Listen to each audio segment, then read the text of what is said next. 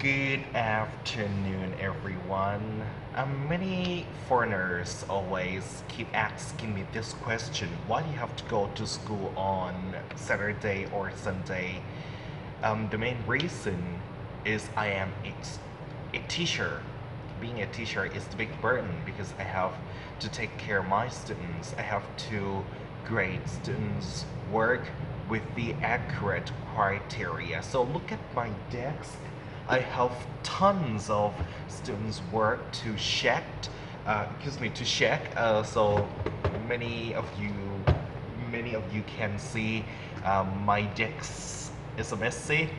I have to clear up every weekend, so I am enjoying to be here. I am enjoying to work here at Wasothomararam Waravihan School.